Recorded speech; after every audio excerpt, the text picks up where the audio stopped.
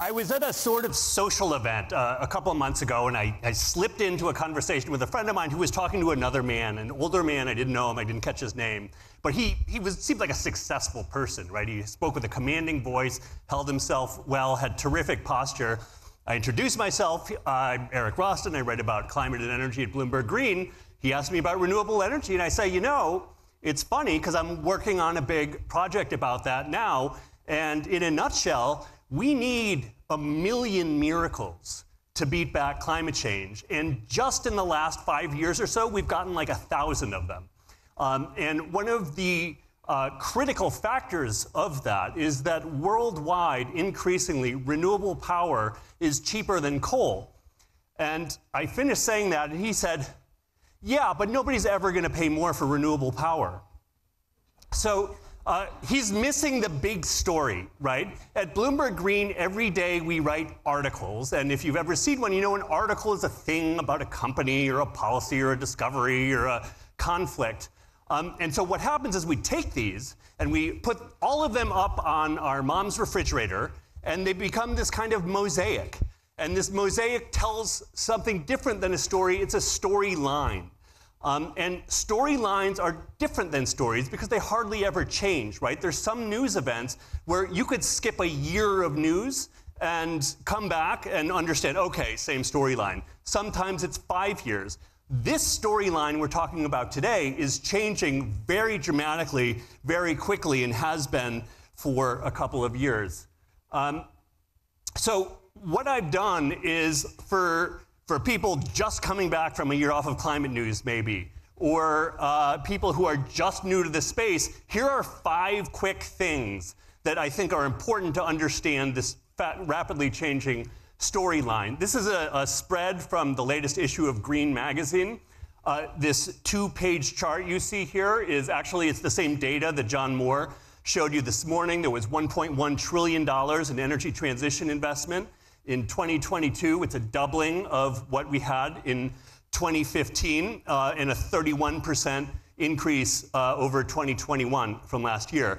Now, there are very powerful vectors behind this. There are laws behind this. There are big companies driving this. But I want to be clear that, like, you can't take it for granted. I've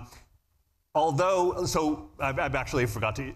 Point one is that prices change behavior and that the price of wind and solar has changed dramatically. That's fundamentally what's going on here. But as a caveat, I do want to point out something that a venture capitalist, Ryan Pachesaran, said from Kleiner Perkins. He had a book come out last year with John Doerr. He said, if I introduce you to the newest thing, to move you, to power you, to feed you, I am taking money away from someone else and saying, pick me instead. So that's what's driving this, and that's why you can't really take it for granted. So the Inflation Reduction Act came along last year. The European Green Deal came along a year before that. And this is what the world of climate finance looked like in 2019 and 2020 on average. This is data put together by a group called the Climate Policy Initiative. And it's a measure not of energy transition. This is a pool of $652 billion. This is money that is spent toward climate mitigation or a little bit on adaptation. And so you can see some trends here. You look at the top left quadrant of this chart. That's East Asia and basically China, which makes up about half of all spending. You can see that public and private spending are about at parity, which, you know, ideally, I think private sector, once it gets moving, we'll see that ratio change. And on the end, you see where it's going. And so obviously the bulk of this money is going to new energy systems and then transport. My favorite line is this little tiny line coming up from the middle and feeding into public spending. That's basically US and Canadian government spending. And while it looks like it should be bigger, the interesting thing about government spending is it's actually usually tax credits and other regulatory tools like that. That's why the government lines are a little bit smaller than they might otherwise be. Here's just another look at the global picture. Americans who are engaged in this space are waking up to see that not only are we not in a leadership position, this is a space that until recently has belonged almost entirely to China. Half of all investment in 2022 came from China. So the second of my 5 points here is the ultimate motivator for the energy transition, which is climate change, is being supplanted on a day-to-day level by more immediate and even better motivators. And venture capital is a really good example of this, because you see just this year over year, not quite, and this year is going to be rough, increase in venture capital, and that is just like an archipelago of investors and companies who are just finding their little nooks and crannies. Again, when I said on the first slide, remember there's very powerful vectors here that will continue, but there's also a lot of noise, right? And this is going to be a year of noise. That venture capital investment bar is going to be like half that tall this year. Already in the first quarter, according to a note that Bloomberg NEF put out on Monday, US venture capital investment in climate stuff is down 54% over the rolling 4-quarter average. On the right, I kept this on.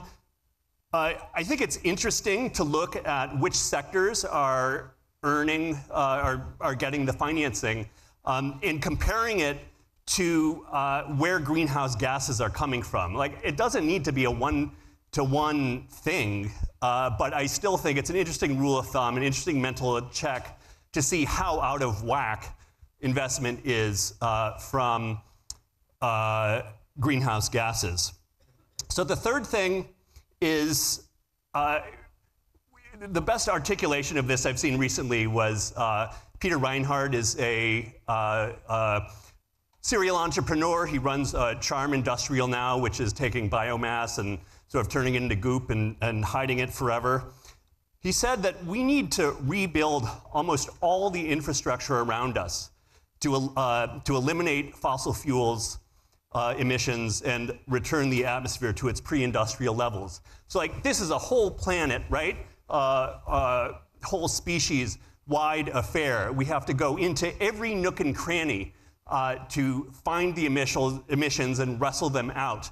What I like about this chart, which shows the number of deals last year, venture capital deals in startups, it shows you, like, finally before our eyes, like, people are getting to the nooks and crannies. Like, people are getting up in the morning and trying to build batteries out of rusting iron and trying to use AI to, kill weeds in agricultural fields. There is just a humongous spread of activities in most places that we need them. There is, I tried to translate this joke into like a modern idiom, but I couldn't really do it. So there was this thing called the Soviet Union, and there was a joke about how an American economist goes to a conference in Vienna and meets a Soviet counterpart and says, "Dmitry, how's it going? In one word, tell me how the Soviet economy is going." Dmitry says, "Good."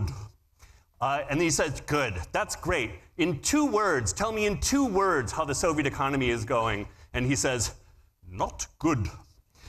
So that's like point 4, is like there is deserved and important euphoria about the rate of change in the energy transition, but it's also not enough. Like right here in the black, that's funding from the last 18 years or so. Those are like the 1,000 miracles I mentioned before. However, we also need like much more than that. This is Bloomberg NEF data projecting the amount of energy transition finance we need by mid-century. I'm going to skip this one, but a big shout out for energy nerds for the IEA Energy Technology Perspectives report in January. It's just pure joy.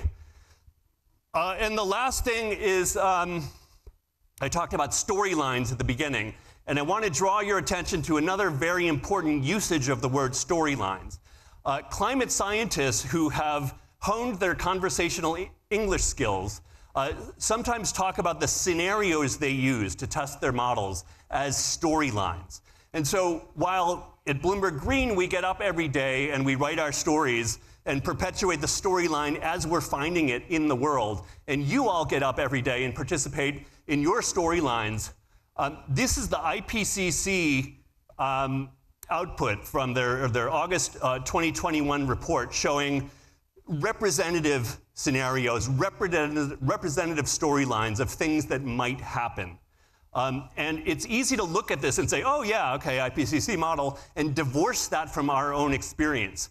But every one of our jobs, every one of our lives, our consumer decisions, our behavior decisions, our voting decisions, every one of those is in one of the lines, whatever the actual line is going to be.